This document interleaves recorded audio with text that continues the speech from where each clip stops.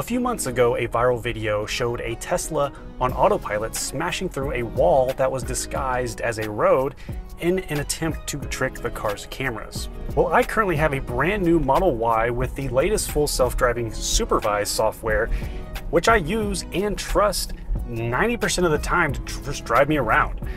But the term full self-driving has always been controversial because it still requires a human in the driver's seat ready to take over at any time.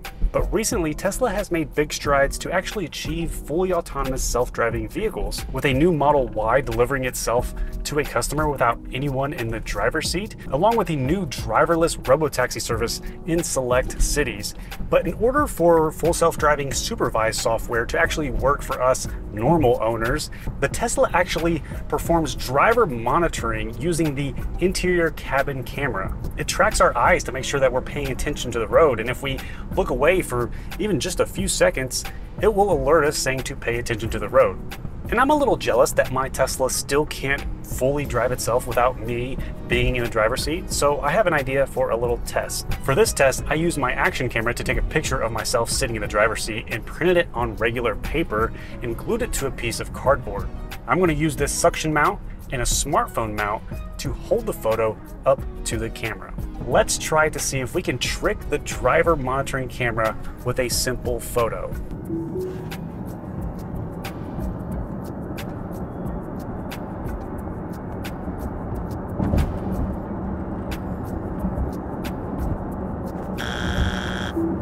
So that was totally my fault. I thought I could skimp by with cheap paper print, but we're gonna have to get a high quality photo printed out. Okay, 20 minutes later, that was super fast. I probably should have done this in the first place. So look at the difference in quality. I mean, no wonder this thing could, like the glue. This time I'll use tape, don't worry guys. I'll use tape for this one. But look, I mean, it's just much better quality right there. Let's actually go into the service mode and see if this actually looks good and fills up the frame correctly. So in your Tesla, you go to software, you hold down on the Model Y here. The service access code is just, it's Elon Rules 69. No, it's service, all lowercase. So this is going to give us a preview of the interior camera here. So if we go into the cameras here, camera preview down here, right? That's what the camera is basically going to see. And we'll see if that works. Let's try this again. The mount is set up similar. It's pretty close to the camera. Now, before we go on, I want to tell you an important message of how you could potentially win a brand new Tesla for yourself from today's sponsor, Hesed Chicago, which is doing their 11th annual Tesla raffle for a chance to win not just a Tesla, but your pick of any electric vehicle from their exclusive raffle prize lineup, including Rivian and Lucid. Or if you already own a great EV, there's an option for $50,000 cash as well. There have been 10 lucky winners in the past, and you could be lucky number 11. It's a win-win. You get a shot at an amazing raffle prize, plus your raffle ticket helps Hesed Chicago support families in crisis through more than 80 life-saving programs, from food and furniture to job placement and more. Only 9,999 tickets will be sold, and once they're all gone or the drawing date hits on September 1st, that's it. No second chances. Go to ccraffle.com and use promo code Andy to get $25 off 2 tickets or $500 off 15 tickets. That's ccraffle.com and use code Andy for your chance to win big, give bigger, and maybe become the next winner of a luxury EV. Last time, with the poor picture quality, it told us that driver monitoring was not available, which means the camera is obstructed. And that means it would force us to put our hands on the wheel. Let's see what it says here. I think it's going to say the same thing, because right now I'm seeing a message says, be attentive, keep your hands on the wheel. Okay, attention monitoring is unavailable. So that didn't work. I really thought that was going to work, but I think I figured out my problem. I don't need to replicate the entire cabin. All I got to do is have a picture of my face looking forward right there. So let's be a little creepy and go back to Walgreens and print more pictures. So here's the creepy photo of me, my mugshot that I just took in Walgreens and printed it out. Oh, that's nice, that's good. It's a big head. Let's see what it does here. All right, I get the message. It says, be attentive, pay attention to the road. Okay, pay attention to the road, okay. Oh, so it recognizes my face, but it's like, I bet you it thinks I'm looking at the, it doesn't think I'm looking at the road. Okay. Immediately saying pay attention to the road. I have a backup picture. So here we go. Let's try this now. Okay, let's see what we have here. So I think this picture is gonna be better because I'm squinting my eyes in this picture. The other picture I was like, eyes just looking directly like wide open. And it kind of sensed that my eyes were not looking in the general direction of the road. In this picture though, I'm smiling and so I'm squinting and it doesn't really know. I think it's gonna assume that I'm looking at the road. I just enabled full self-driving. Okay, so here's the good news, or at least the good news for this experiment. There's a green dot next to the full self-driving blue steering wheel icon, and that means it's doing active driver monitoring. That means this picture is working. This picture is fooling full self-driving. It's fooling the interior cabin driver monitor camera. The way we can actually really test this out is I'm going to put my sunglasses on. So when you put your sunglasses on full self-driving, it usually requires you to put your hands on the wheel. And we'll see if it actually asks me to touch the wheel at all. Picture right here is blocking the view of my face. I know it is because we tested it out on the service mode. All right, my hands are not touching the wheel. I still see the green dot right here. That's telling me it's doing active driver monitoring based on this photo because I have my sunglasses on. It still has not told me to touch the wheel. Now it's telling me to touch the wheel. Okay, so I'm putting, okay, now it's going in and out. I wonder if the glare from the picture is causing issues because the green dot went away. I bet you if we turn around, it would work. So I turn around, not facing the sun, and I'm gonna turn full self-driving back on. Okay, full self-driving is back on. It's got the green dot for driver monitoring. As long as I see that green dot, I know it's working. I was kind of facing towards the sun, driving into the sun, and I think the glare caused issues with the camera. But now I'm turned around and driving away from the sun, so there's no glare on the picture, and it is actively monitoring the picture, thinking that it's me. I still have my sunglasses on. In actuality, if this was actually seeing my real face, it would ask me to touch the wheel because I have sunglasses on, but it is monitoring the picture and not my real face. We are tricking the camera right now with the picture. Full disclaimer, I'm not suggesting that anybody do this. This is merely a test. Okay, so now it's asking to turn. All right, so now it's active again. So it just briefly asked me to touch the wheel and now it's doing it. So it's going in and out. I'm curious to see if it's going to ask me to touch the wheel because I don't see the green dot for driver monitoring. So I have a feeling it's going to ask me to touch the wheel. It hasn't asked me yet since I enabled it back there. And what's it doing now? It's just, where's it going? Do I still have a destination in there? I don't have a destination. I don't know what it's doing. It's turning into a parking lot. I have no idea what full self-driving is doing right now. Usually if you enable it, it would just stay on the road. What is it? It's gonna hit a speed bump. Oh God, what is it doing? Is it taking me to Tesla headquarters because it knows that I'm trying to trick it? What is it doing? It's just cruising around in this parking lot. I'm not sure what it's doing right now. It still hasn't asked me to touch the wheel. Okay, now it's asking me to turn the steering wheel. Okay, let's do that. What is this? Like, it's in a parking lot, slamming on brakes, like empty parking lot. What?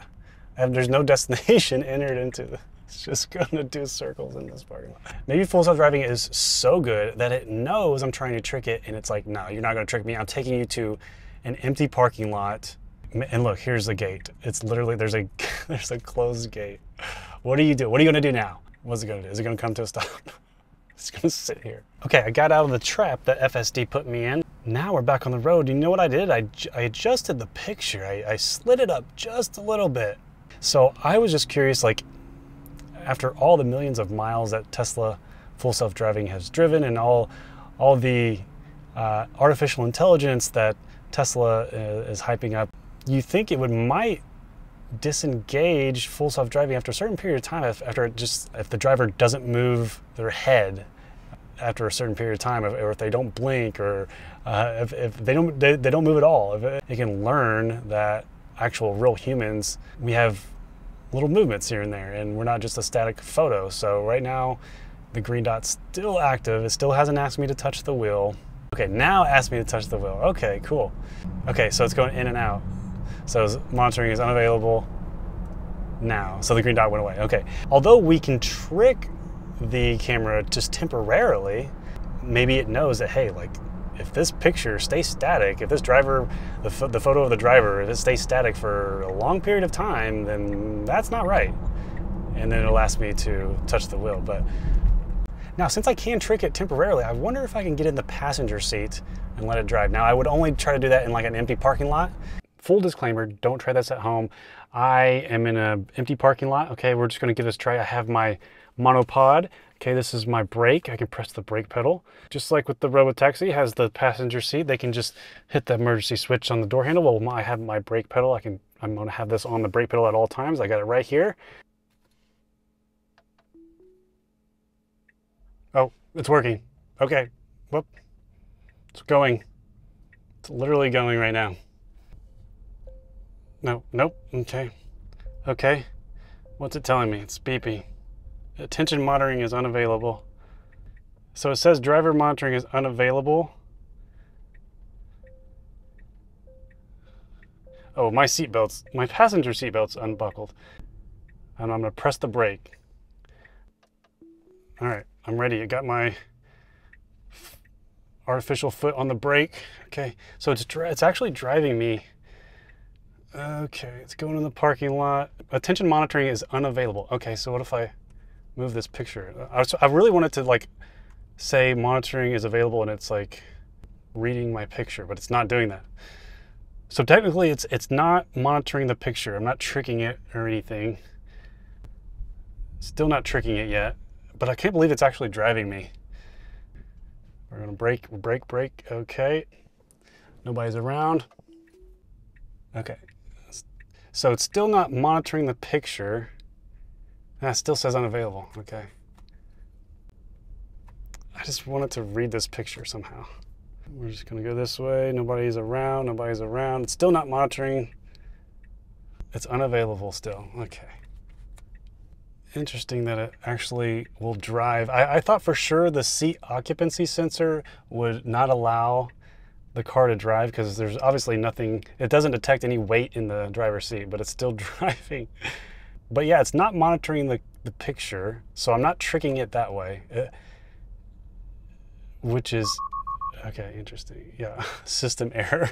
Okay, yeah, there's probably nobody in the seat. That's the biggest error. Nobody's around. Okay, we're in the parking lot. It's going. Unavailable. Okay. All right. I don't think that's going to work.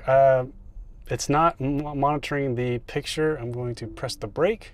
I do wonder if it like is looking for a body. It doesn't see anything here. Just the picture alone doesn't seem to be tricking it. So I can't full self-driving fully when there's nobody in the seat, but it actually does drive.